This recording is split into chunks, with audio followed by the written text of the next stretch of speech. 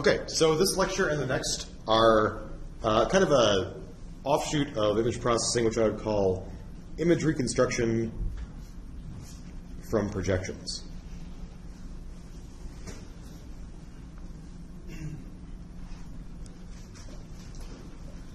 And basically, this is the foundation for how CAT, computed axial tomography, or CT scanners work, okay?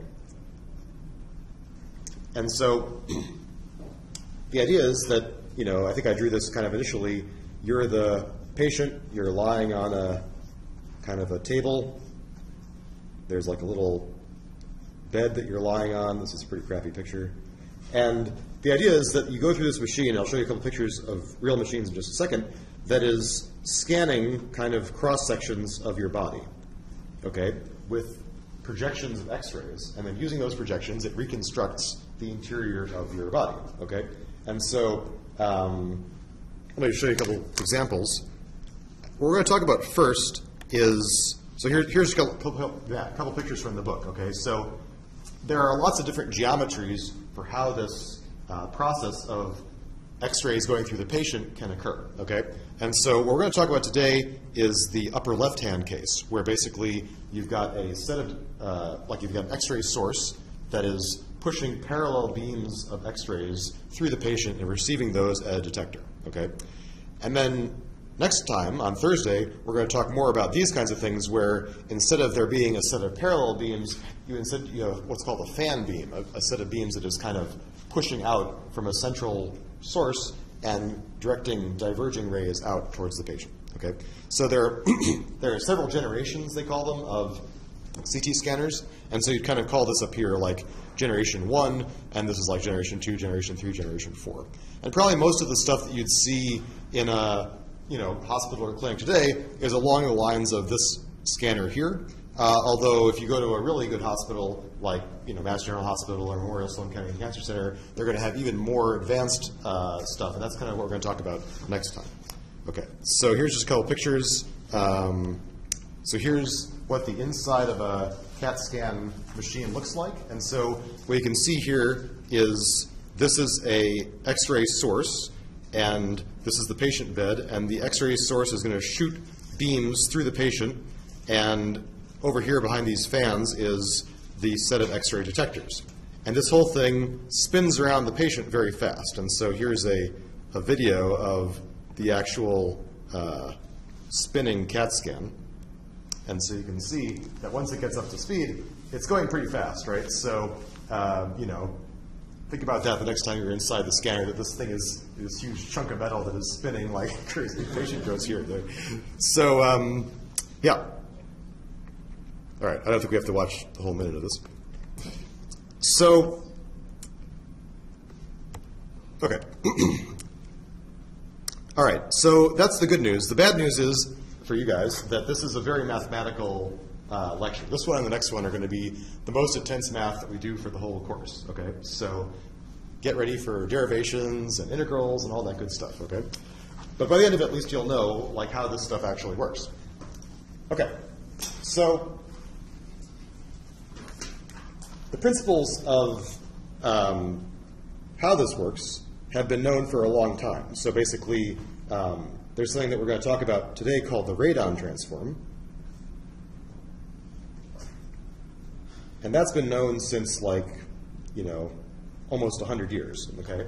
But of course, they didn't have the ability to create x-rays and deliver them and push them through patients until much later. And so, basically the 1979 Nobel Prize was given to two guys, Cormack and Hounsfield, who were the ones who decided, or who were able to make this X-ray imaging process practical in real medical applications. Okay. Okay. So let's just consider one cross section of the patient. Unfortunately, you can still hear I'm kind of froggy, so sorry for my voice. Okay. So here's the patient, and let's suppose that the X-rays are coming at the patient in this direction. Okay.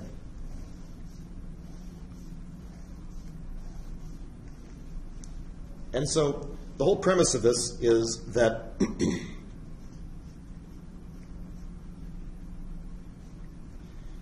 if the X-ray doesn't hit the patient at all, it's just passing through the air, and its energy is not attenuated at all, okay?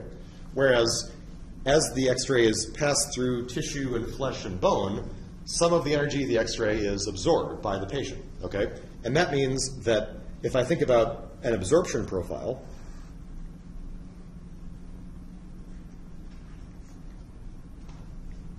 that basically nothing is absorbed out here, and then as I kind of go through the center of the patient, I have, you know, more X-rays being absorbed, okay? And so let's think about this in the sense of Matlab, right? So all we're doing basically is we're taking the, you can think about taking these image intensities along each of these lines and adding them up or integrating them to produce kind of a profile. And then by going along different directions of the patient, we get different profiles. And so the premise is, if we see enough of these profiles, kind of intuitively, we should be able to understand how to reconstruct inside the patient, okay? And so here's a simple case.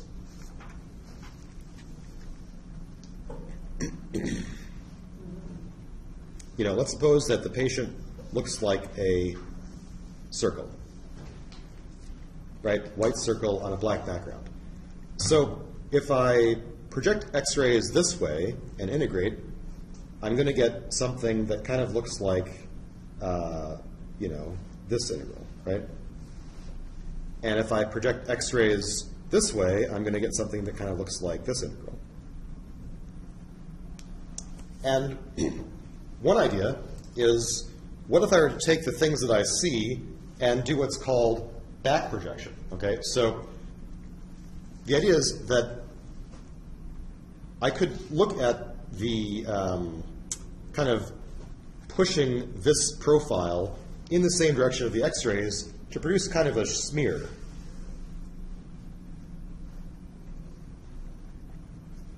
And this is called backprojection. We're going to talk about this a lot more, so don't get worried right now. But the idea is that what I could do is I could say, okay, I could kind of produce a smear that kind of has this same cross-section going this way. And I could produce this kind of smear, I guess I can draw it like this, that would have the same kind of cross-section going that way. And then I could say, okay, now I look for the places where these two things intersect, right? So if I add this plus this, then I get something that looks like big in the middle and fainter in the other areas, right? So kind of what I would see would be something that would look kind of like a, you know, a radially symmetric bump. I'm going to show you a real example so that you don't like just try to figure it out from this. Basically, this would be, you know, the most overlap between these things, and I'd have a little bit less overlap here, here, here, and here. So let me just show you a Matlab example of this to make this more concrete, because I know this is bad when I'm trying to draw it on paper. Okay, so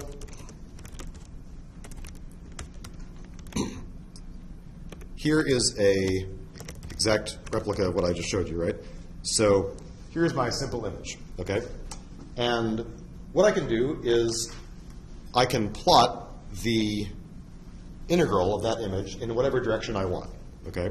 As we're going to talk about in just a second, that's related to what's called the Radon transform. So Matlab has a function, Radon, that helps us with this. And so what I'm going to do is I'm going to say, let me show me what the plot looks like if I were to integrate this picture straight down. Well, it looks like the integral of the circle, right? And so, you know, it's nothing in the black areas, and then it ramps up until I've got the full radius of the circle, and then it ramps back down, right? And if I were to plot that at any angle, I get the same thing, right? Because no matter what degree I project that circle from, I'm always going to get the same, you know, the same basic projection, right? And so if I were to have a different image, so let's look at this guy.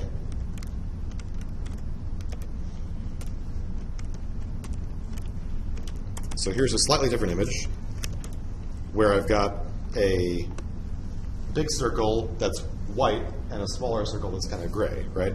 And so here, if I were to project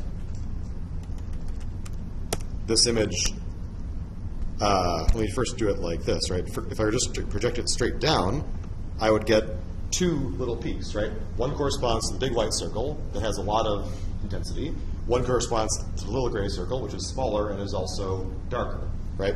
So if I project it straight down, let me just remind you of what the original image looked like. Right, so if I were to project this image straight down, I've got big white circle and then little gray circle. If I were to project it left to right, the other way, then I'm going to get something much different, right? So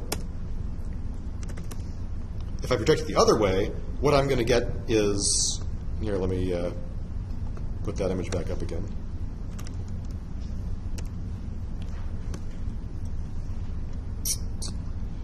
So here, if I project it left to right, what I'm going to get is that the little gray circle is going to overlap the big white circle, and I'm going to get kind of this extra little peak that comes in the middle.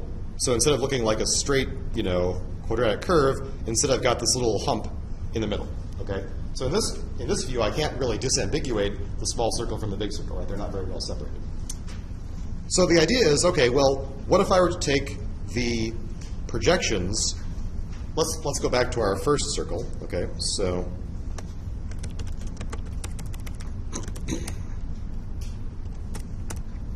what if I were to take my projections for all the different angles and smear them out in the appropriate directions and add them up, okay? So here's an example of that.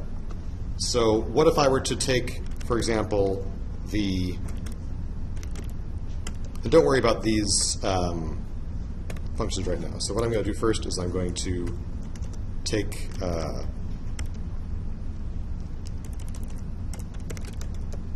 my original image, I'm going to project it at 0 degrees, and then I'm going to look at that as if I were to smear it out.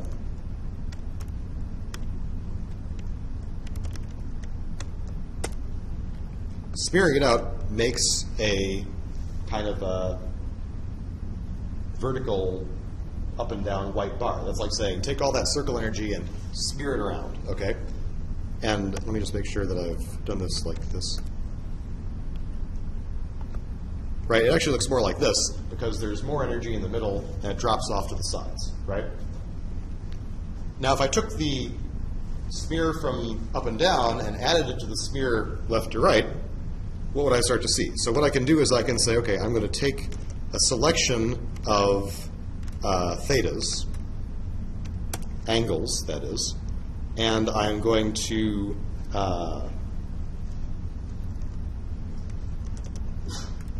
take my radon transform, which I'm going to explain more about, so don't worry if you don't understand what that means quite yet. And then I'm going to add those two things back up. So here is the sum of the two smears, right? So this gives me something that is kind of close, right? Because it already tells me there's a blob in the middle of the image, right? But the fact is that this guy, has these cross arms that come from places where there's only one active smear, right? So maybe I could better if I were to make my theta sampling a little bit finer, right? So let's suppose I took a couple more angles and add them together from different directions. Well, now I'm starting to get something that, again, the arms are kind of fading away a little bit. And if I keep on doing this to say, okay, let's suppose that I sample this every 20 degrees or so, then slowly and surely a circle is starting to form, right? And if I take this to kind of the limit and I say, okay, now I'm just going to take every degree, for example, a really fine sampling of theta, and I show my sum, well now, actually this looks kind of like what I started with, right? But there's a problem, right? The problem is that there is this kind of halo, right? And also, I know that I started with a circle that was uniform intensity, right? But this circle seems like it's a little bit brighter in the middle and a little bit darker at the edges, right? So there are a couple troubling things. The most troubling one is this fuzzy halo, because it turns out that theoretically, no matter how fine I take my theta sampling, I'm always going to get this little blurry halo around the object, okay? And we're going to explain the reason for that a little bit later in the lecture. Because you can imagine that, again, we're using this for mostly medical treatment and diagnosis, right? So you don't want to have something where the doctor overestimates the size of the tumor or doesn't see where it is because it's too blurry, right? I can do the same thing with the other image. So let's suppose I take that 2-circle image.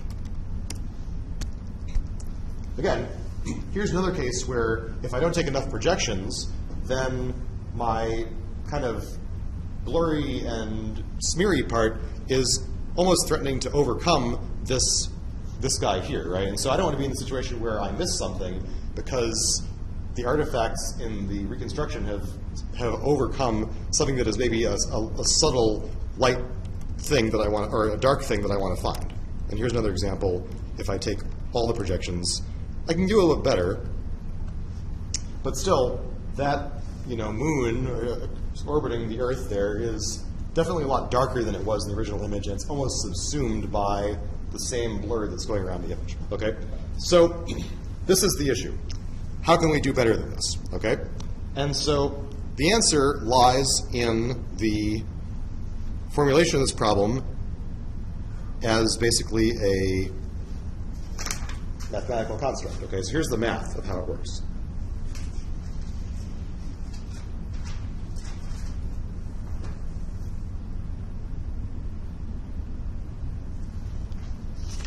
Okay, so this is kind of related to the Hough transform that we talked about a few lectures ago for detecting lines, right? Because again, here we're talking about lines going through an image, and so this idea of parametrizing a line is important. So if you recall, for the Hough transform, we were saying, okay, suppose I've got this line here, okay? And this may be slightly different than how I did it for the Hough transform, but either I could talk about this line as a slope and an intercept, right? We kind of talked about how in image processing, sometimes it's easier if I talk about this angle, theta, and this perpendicular distance, rho, right? The Hough transform is basically a way of taking a line and mapping it into this rho theta space, okay?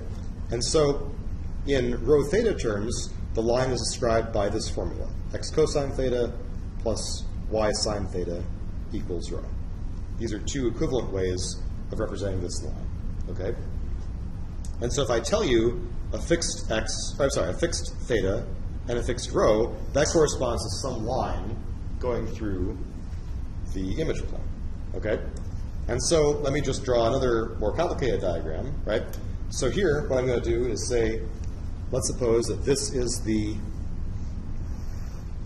xy plane. Here I'm going to use, again, Cartesian coordinates. Here is the patient, kind of a squiggly patient. And so let's suppose that I've got some, what's the best way to do this here? Suppose this is the direction I'm going to project, okay? So I'm going to push X-rays through the patient and image them onto this plane.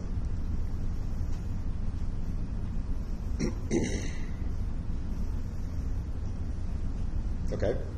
So if I think about it, right, if I go back to my picture here, I have to figure out what are the rhos and the thetas corresponding to each of these lines, right? So the theta has to do with the angle of the perpendicular. So if I think about this line here, this angle is theta, okay?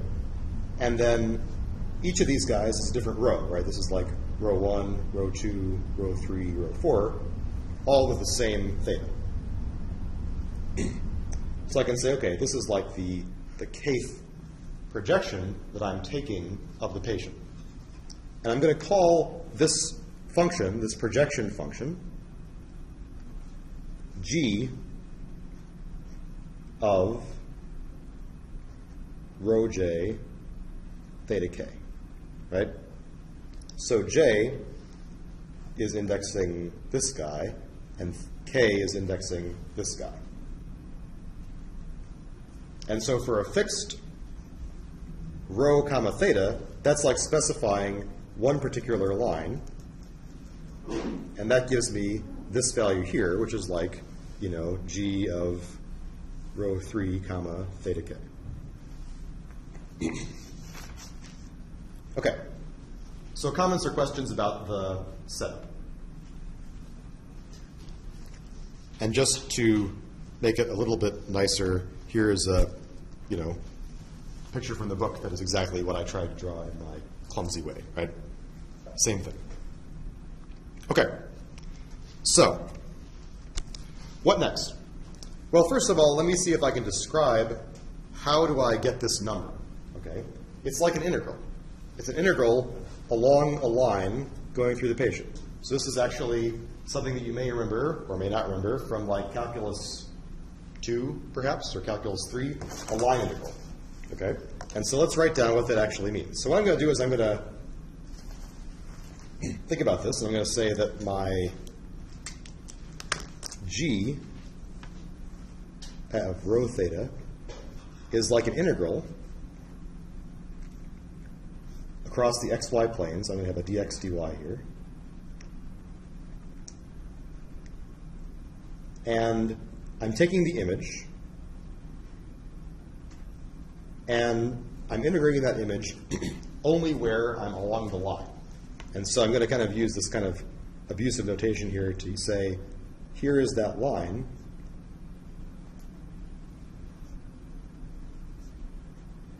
I'm just going to add a delta function here. So it's basically saying where this inner condition is true, the delta function is firing, otherwise it's not, right? And this is called the Radon transform.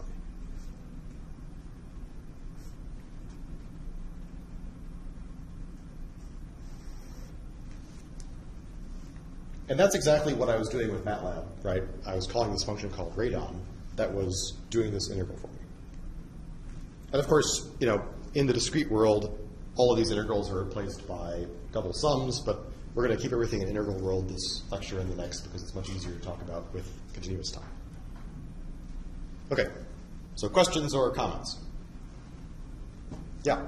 So the I, X, Y, that's the intensity of that pixel? Yes, this is basically just like our usual original image, right? And then the delta function is just on the line. What is the minus rho? So again, if I think about this line here is described by this equation, right? And so what I want is to say, I only want to look at the x and y where this is true, right? So I'm kind of moving the row over to the other side.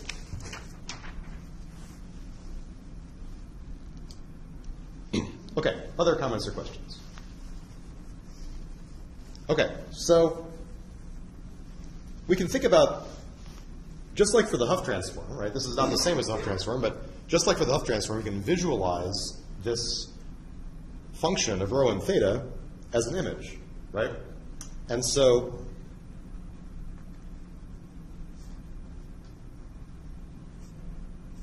if we do that, that's what's called the sinogram of an image.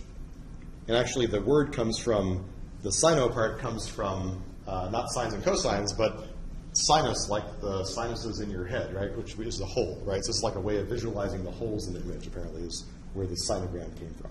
And so you can do this with the Radon transform. I wrote a little function to make it easier myself. So all I'm doing, if you see what I'm doing here, is this is just like basically cut and paste from the Matlab help. I'm just taking the Radon transform and I'm showing it and putting a color bar on it. So not anything fancy. And so let's take a look at the sinogram of my original image, the one with the circle. Well, I guess it looks like this, right? So if I do another figure,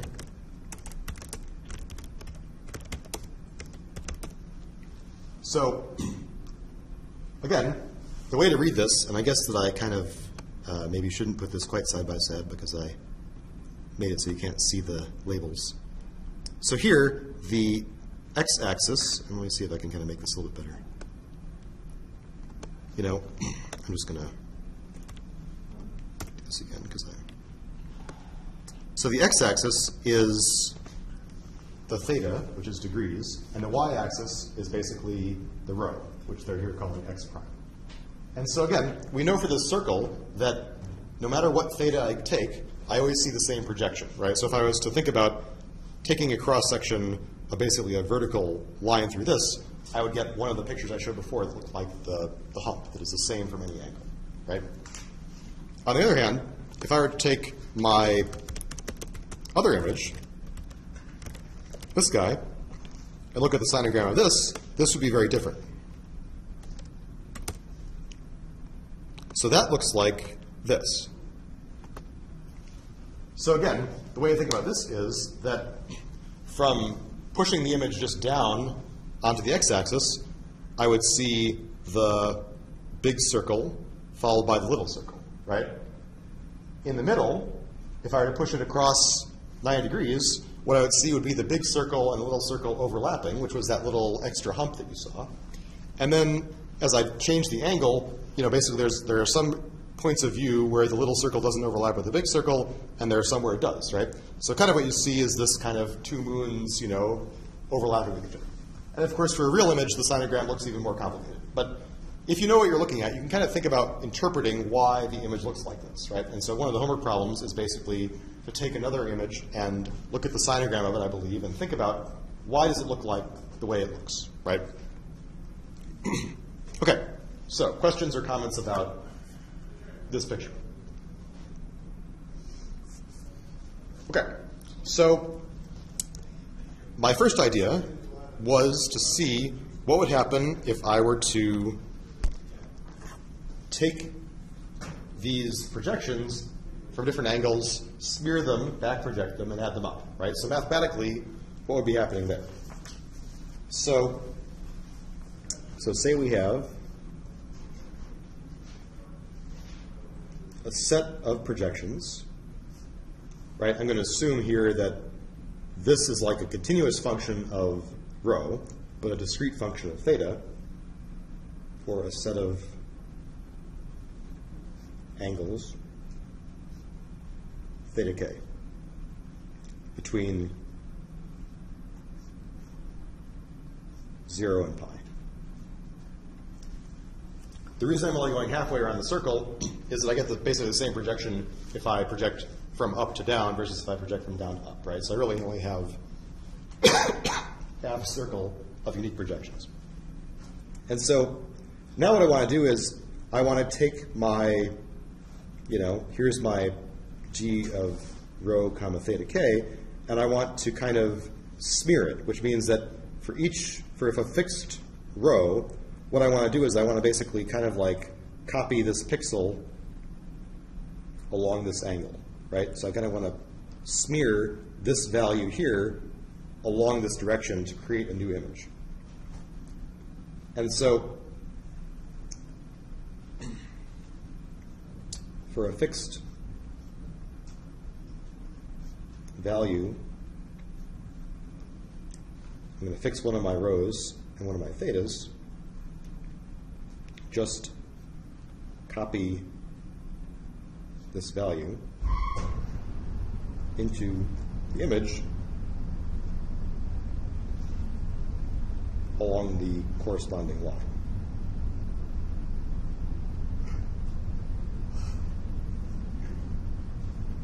Okay? And so again, the corresponding line is x cosine theta plus y sine theta equals rho. And so basically, if I fix these things, this tells me which x's and y's should get that bit of intensity. And so one way of saying this is that the smeared image, which I'm going to call so this is basically the back projected image at theta,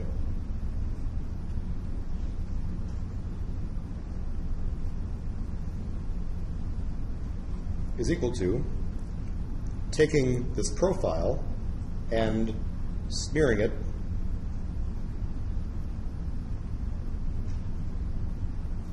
in this way, right?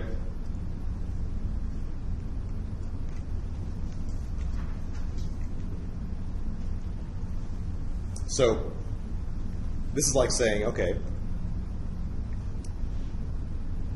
what's happening at xy? Well, I have to figure out for this xy, what is the corresponding rho and theta, right? This is the corresponding rho, and I already know the theta because I'm telling you what theta it comes from, right? So here I have to know which of the projections lines up with each of the thetas, right? And so then if I want to reconstruct basically the sum of back projections,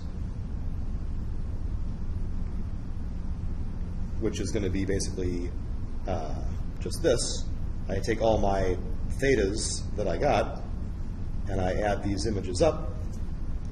And those are the kinds of pictures that I was showing you before. Those are actually called laminograms.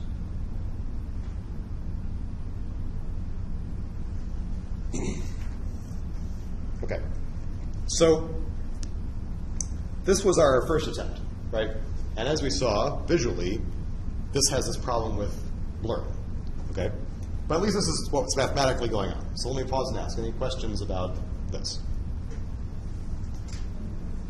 Yeah? Why is that a sum? So the idea is that this is kind of one single smeared projection, and then what I was showing you earlier was if we add these projections up, I start to get that blurry image, right? Okay, but the increments are a specific theta? Right, so I have a set of specific theta, so I have basically a discrete set of theta that I'm adding up from different directions, right? I mean, I could make this an integral if I had a continuous set of theta, but I'm assuming that I'm just choosing some set of theta. Okay.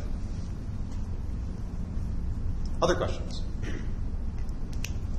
Okay, so now the real fun begins. So we have to understand how can we do a better reconstruction, and so in order to understand what was going on in the first place, we need to go to the Fourier domain, everyone's favorite place. And we're going to prove something called the Fourier-Slice theorem.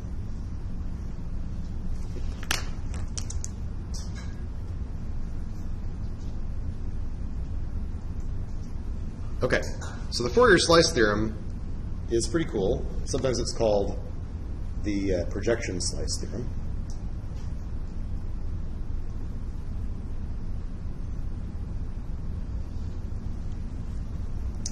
And it's going to give us the relationship between the Fourier transform of each of these projections and the original image that we were trying to reconstruct in the first place. Okay?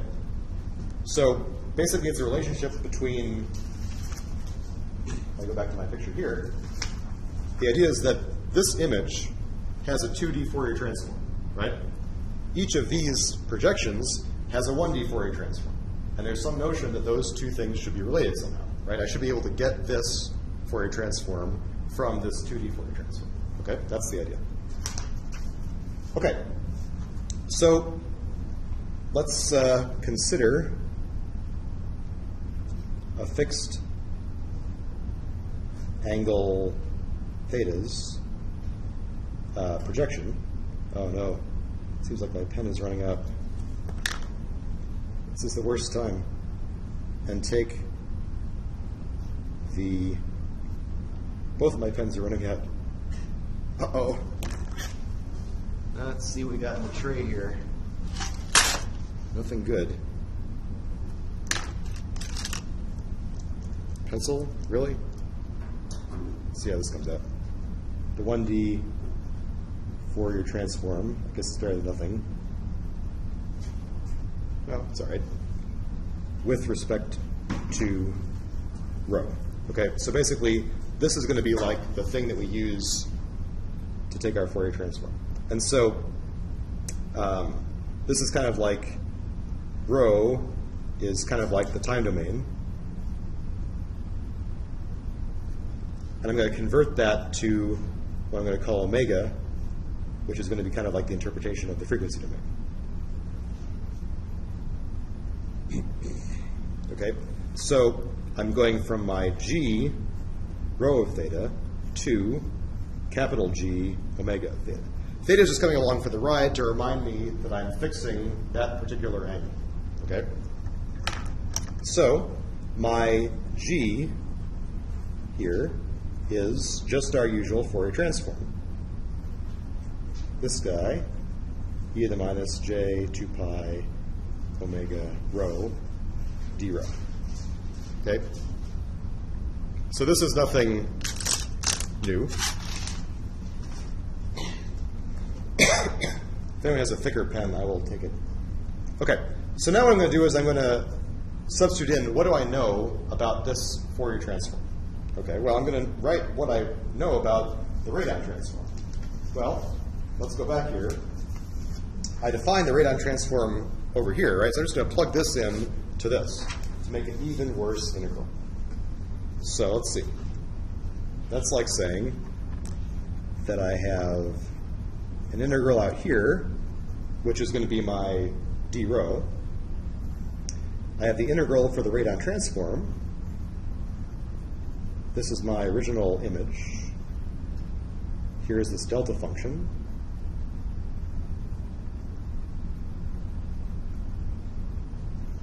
Here is my dx dy. And then I have e to the minus j 2 pi omega rho d rho. Then I have to apply my usual trick, which is to switch the rhos and the x's and y's, right? So I'm going to, again, I have a triple integral where I'm going to take out the xy part.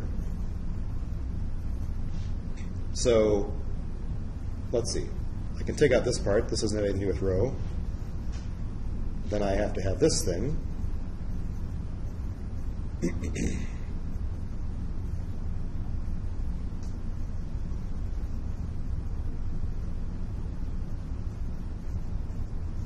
Then I have dx dy. Okay. And now I know what happens when I have the delta function, right? So all I do is I say, well, this integral purely exists when this guy is 0, right? So I plug in the rho for which this condition is true.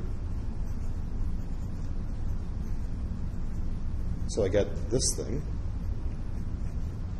e to the minus 2 pi j omega.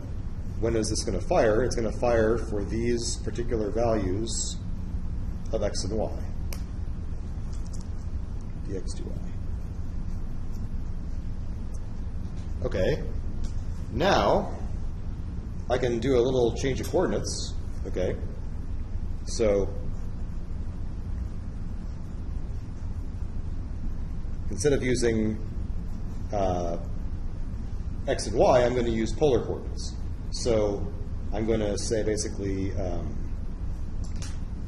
actually I'm going to change the, actually I'm not going to really do this at all. I will do that later. I'm going to write this in a slightly different way. I'm going to write it like this, e to the minus 2 pi j. And then I'm going to write it like this, ux plus vy dx dy. So for this to work, my u has to be equal to omega cosine theta, and my v has to be equal to omega sine theta. Okay. Why did I do this? Because now this thing looks basically like a Fourier transform, a 2D Fourier transform. So what I'm saying is that this actually is exactly the Fourier transform of the original image, right? This is like the Fourier transform of the original image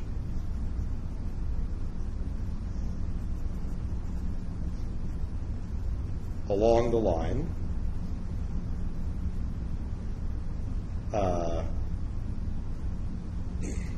u equals omega cos theta, v equals omega sine theta. So this is pretty exciting. What this means is that here's my projection part, right? So here's this guy. I take this as my projection. And what we're talking about is what do I get when I take the Fourier transform of this one-dimensional signal? What I learned was that it's like taking, you know, let's call the Fourier transform of this just like a little Fourier transform like this. I guess I should have. This is called f of uv. And what are the UVs I'm evaluating? I'm evaluating at this exact line here. So if this is my, weird complex valued Fourier transform, that's like saying that the 1D Fourier transform of the projection equals the slice through the 2D Fourier transform of the image at basically the same angle. Right? So this makes it very immediate to say, okay, if I want to get the Fourier transform of this, I take the 2D Fourier transform of the image, and I just look at the corresponding diagonal line going through the center. Okay? So in principle, every time we take a projection, we're getting another slice through the Fourier transform. And this kind of is the intuition for why I should be able to reconstruct from projections, because if I sample finely enough, I'm going to get all the slices through the Fourier transform that I need. Okay?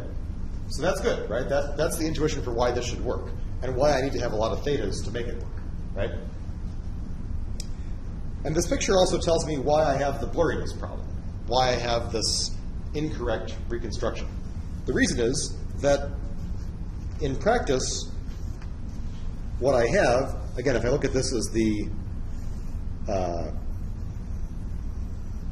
if this is my 2D Fourier transform of the image, what I'm getting is, I'm getting kind of a slice of the transformation here, and I'm getting a slice of the transformation here, I'm getting a slice of the transformation here, and so on. And if I add all these slices up directly, the problem is that the middle of this guy is kind of like overrepresented, right? Because all the slices overlap at the middle. So that means that there's too much stuff being added up in the middle, right? Maybe around the edges I've got the right thing, but in the middle, each of these guys is adding up more than it should, right? I really only want to have the middle sampled once. So this is arguing for the fact that what I want to do is I want to take each of these slices and I want to weight each of the slices so that it's lower in the middle and higher at the ends, right? So when I add them up, I get exactly the contribution that I want in the middle, and everything is even, right? So the idea is that the middle of the Fourier transform, the 2D Fourier transform, is oversampled. That means that summing up back projections directly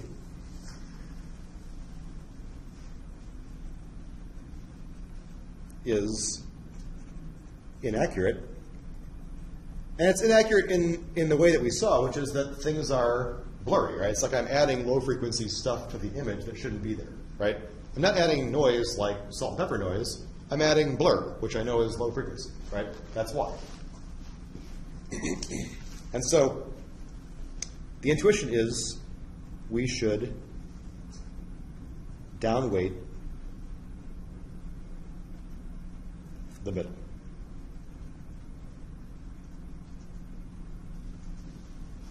Okay. And so this leads to an algorithm that is what we do use called filtered back projection, right? Meaning that I'm not just going to add the back projections up directly, I'm going to do something to them before they add them up. All right, so let me pause and ask any questions. I can keep my voice going for another 20 minutes. I should have brought my huge Gatorade. Okay, so here we go. So this is the idea behind what's called filtered back projection.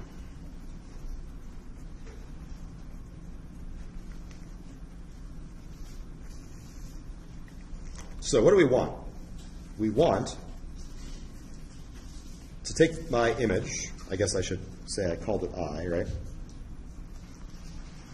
So I want to get back my original image, which is just the inverse Fourier transform like this, right? This is our definition of the 2D inverse Fourier transform, du dv. Okay? And now I'm going to do a change of coordinates, right? Because here, because of the nature of the way I'm taking the slices, I want to change this to kind of like polar coordinates of the Fourier transform, right? So now I'm going to do a change of coordinates of the Fourier transform to polar.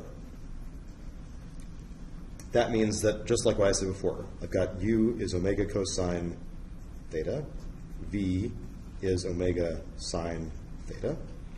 That means that du dv is omega d omega d theta, right?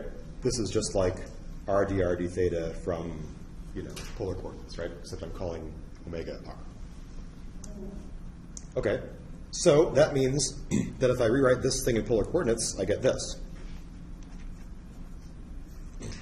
So theta goes from 0 to pi. Radius goes, or omega goes from basically minus infinity to infinity. Then I have my f. Then I have my, I guess I have to actually can't use uv anymore because I just redefined it. U becomes omega cosine theta, omega sine theta. Then I have e to the j 2 pi. Then I've got kind of a mess up here. This becomes x cosine theta plus y sine theta times omega. Then I have omega d omega d theta, right? This is like the r dr d theta. Okay, but wait, this is good. Why is it good? It's good because I just came up with this thing, right, over here, right? After all this, what I came up with was that, if I can find my piece of paper, I guess I came up with this, right? This is like saying that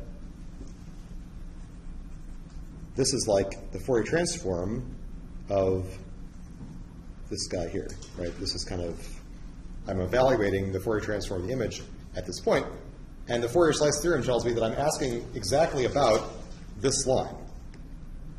I know the Fourier transform here. It's the Fourier transform by projection, right?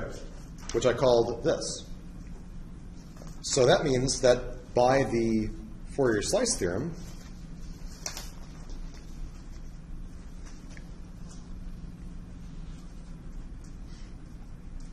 Fourier-Slice theorem, that's exactly equal to the Fourier transform of the corresponding projection at theta. Then I've got this chunk up here.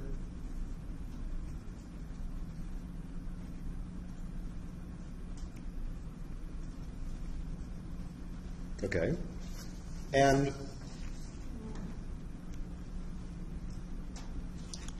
I can make a little bit of a substitution here. So instead of going all the way around the circle, I really only know that I have to go halfway around the circle.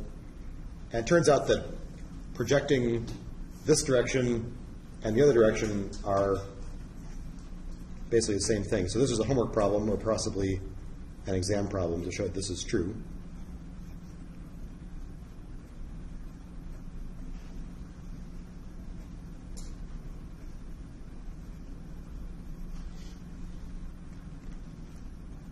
Why is this true? It's true since if I project from theta plus pi, I basically get the reverse projection here. It's kind of saying that, if I have this guy, here I get this.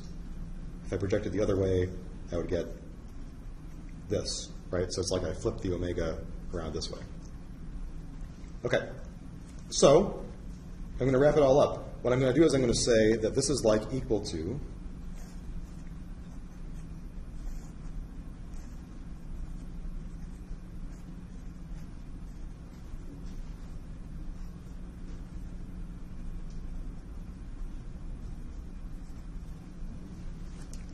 the middle guy, is equal to this integral where I evaluate along this line.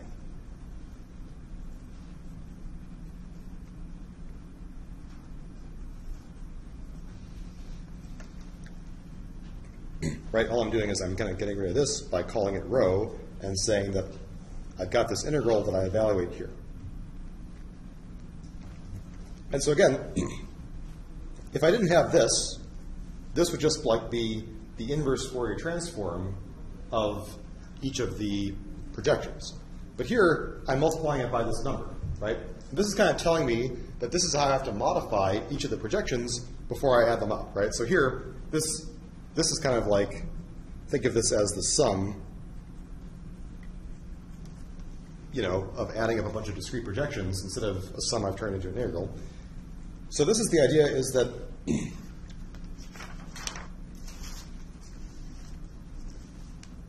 this, on the inside,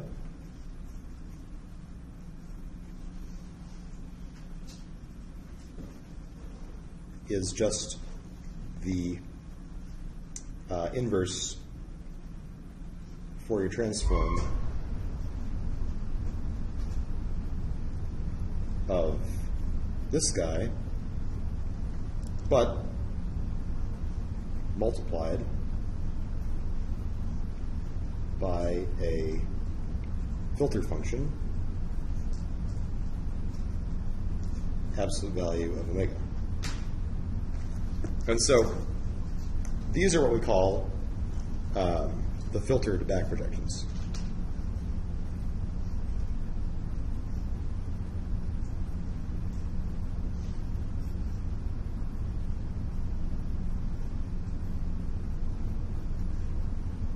Taking the place of the actual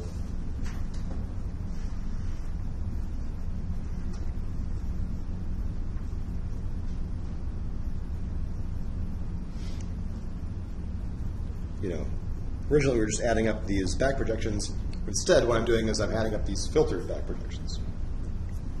So what we came up with is this is the mathematically correct thing to do.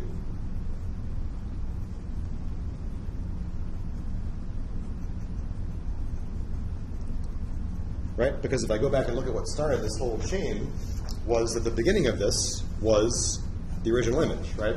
So this tells me how to get the original image from da-da-da-da-da. These are the Fourier transforms of the original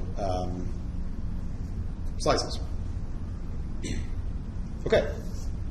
So I'm going to show you just an example of that in just a second, but let me just kind of reiterate the main idea.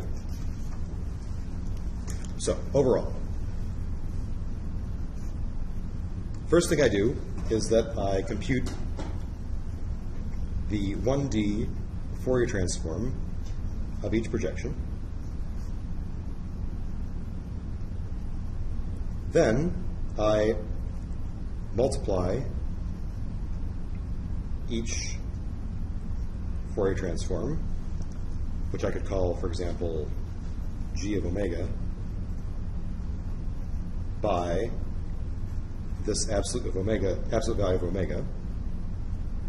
Then I take the 1D inverse Fourier transform, and then I integrate, or I sum up over all angles to get my original image. And so clearly, this kind of assumes that I have an infinite number of projections, right? And in practice, I need to have enough projections that I get close to the ideal result, okay? And for those of you that are still following along heroically, one minor comment to make, which is, if you're really super knowledgeable about the Fourier transform, is what does this, what does this function absolute value of omega look like, right? It looks like this. And you notice that we never took Fourier transforms of functions like this back in signal systems. And the reason was that it integrates to infinity, right?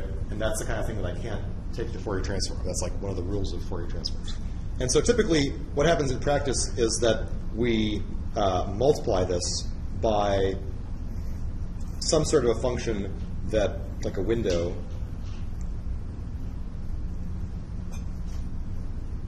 so that what I'm actually multiplying it by is something that looks kind of more like, you know, like this, right? This is like what happens when I multiply these things together. So this could be like a Hamming window. It's called the Hamming window. And this is to prevent possible, you know, Fourier transform kind of numerical issues. I mean, I could just kind of make a box and cut it off at higher frequencies, but if I did that, I would probably get these kinds of ringing artifacts that we know come from boxes in the frequency domain corresponding to sinks in the time domain. Okay, so let's look at some results. So luckily, you don't have to code any of this yourself, right? So if I just look at the radon and inverse radon transforms,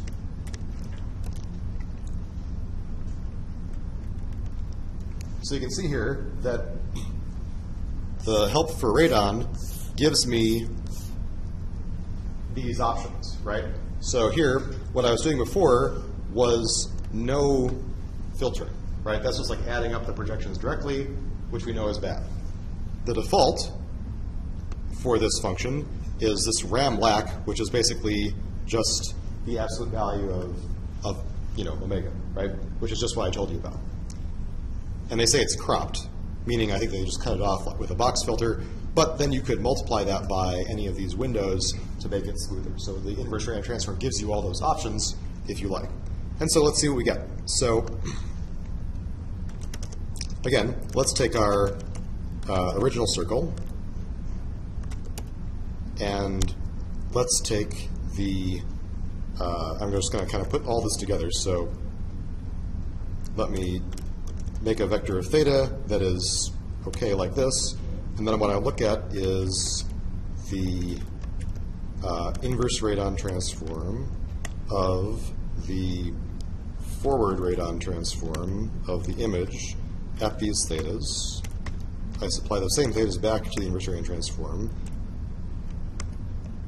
and I look at this as an image. If this worked, I should get this. Okay, so then basically this is saying that if I only have like 20 projections, then I start to get the circle, right? Then this is not enough. I need to have more projections. So if I were to use, let's say, you know, 10 degrees instead, things start to get a little bit better. And if I start to use, say, 1 degree,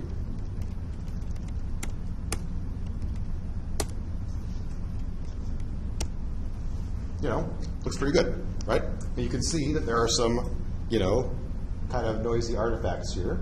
But certainly the interior of the circle looks flat, like it should. It doesn't look kind of, you know, brighter in the middle like it did before.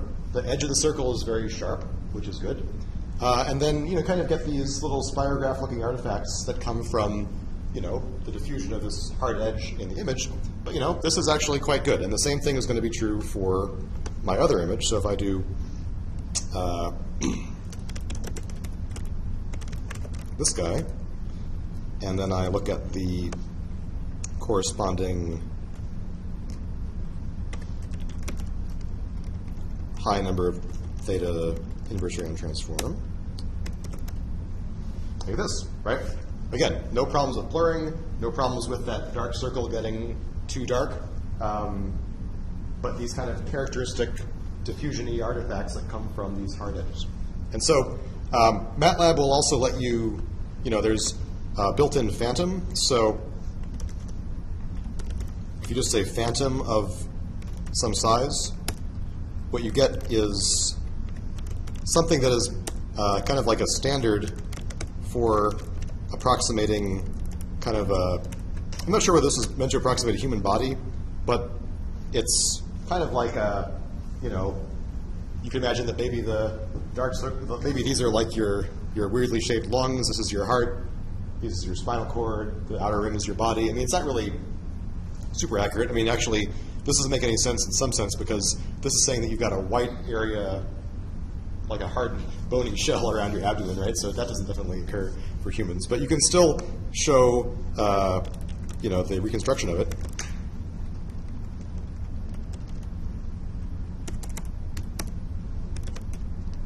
Right, so here's the before and after.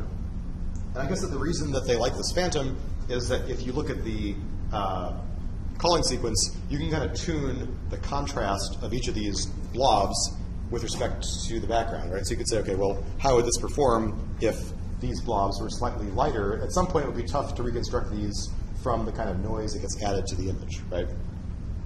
But, you know, this is the basic idea. Okay, so comments or questions about this? So kind of what I'm going to ask you to do on homework is to basically take a different image, take the Radon transform, take the inverse Radon transform, interpret what you see for different, you know, spacings of theta, that kind of thing. Okay, final thing I want to say is just a couple of little further implementation notes. So, you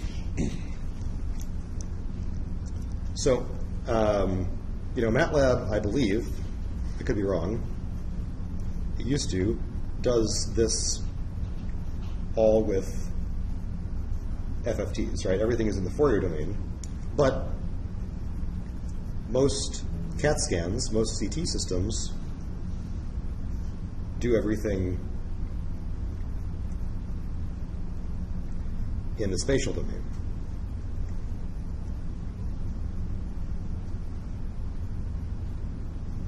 With convolutions. So let me just take what I end up with, right? This was my final result. I had, these were my integral of the filter back projections.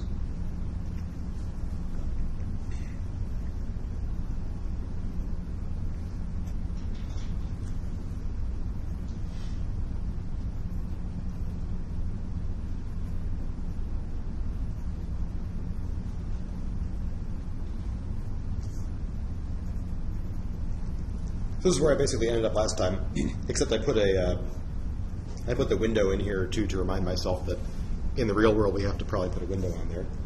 So here, right, what I've got here is the Fourier transform of something times another function, right? And so I could say that instead of doing that Fourier transform, I could just think about this as a, you know, this S of rho is equal to the inverse Fourier transform of this guy here.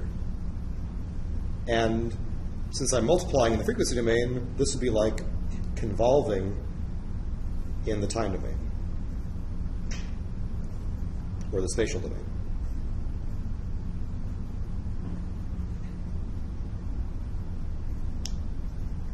So what I did was, basically I removed this complex Fourier transform here, and I replaced it with something where I'm just taking every literal projection that I get and convolving it with this other function, and then adding those up, right? So this is just like a kind of a spatial domain version of this. And if I want to be really explicit about it, which is even worse, it would look something like this. So I take this convolved with this.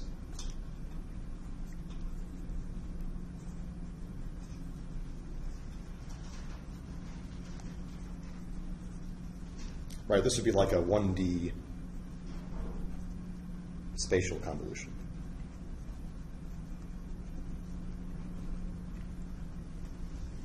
So, in some sense, one advantage of this idea is that if I'm just kind of storing up the sum of back projections, I don't actually have to store them all, right? All I have to do is kind of loop through every projection, and every time I get one, I do this convolution and I add it to my result, right? So, you know, practical notes for when you implement your own CT scanner. So no need to store all back projections.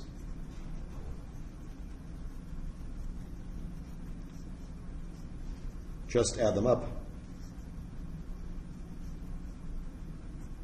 as they come in.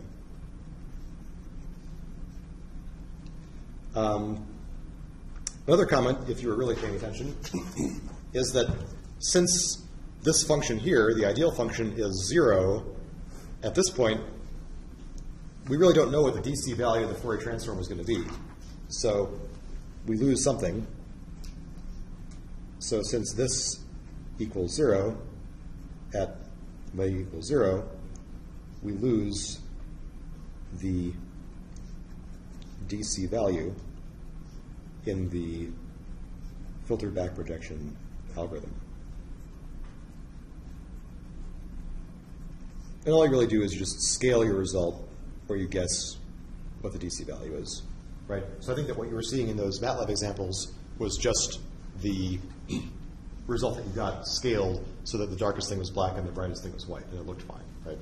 But I mean, if you were really concerned about not just the structure, but also the precise value of the grayscale of one of those things, that would be a problem. And so, finally, so today's systems use a fan beam, or more complicated,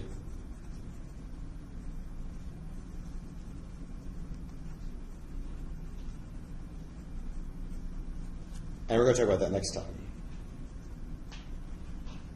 Right?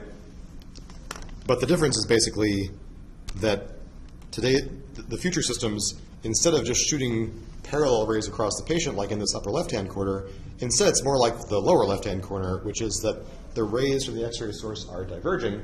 That means that we have a different projection geometry.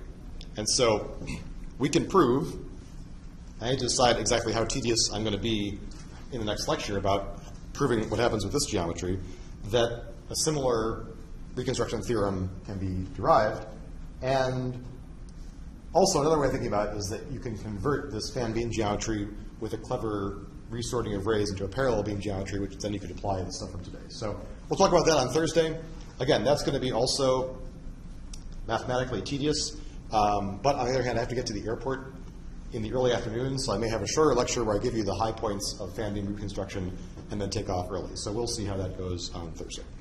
But that's the basic idea. So any comments or questions about parallel beam reconstruction? Really, the only thing I need you to know for the exam, for example, and your general edification is this radon transform. So the radon transform and this notion of reconstruction from filtered back projections, that's fair game to talk about on the exam and to talk about in general knowledge. The stuff on Thursday is a little bit more out there, and you're not going to need to worry about that too much. Okay, so